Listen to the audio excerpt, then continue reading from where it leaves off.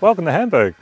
Here's what I'd usually be saying around about now. Doing a tour with a tour guide is somewhat restricted for reasons we don't really need to mention. So this is my quarantine experience. I know it's kind of privileged. I live a half an hour outside of Hamburg in a little village, and this is kind of like my backyard. So yeah, I'm like a little bit of an Ewok in my forest. And so what I thought I would do is use this as my film set to produce a number of short videos. So each of these little films will be an investigation into those shared experiences that we had in the hope to sort of broadening the conversation, broadening the dialogues. So this is the first story that I want to tell you with these little videos about some of the rare experiences that I have with guests that come on the tour. So I look forward to hearing your feedback. I look forward to hearing your stories. I look forward to reconnecting, actually.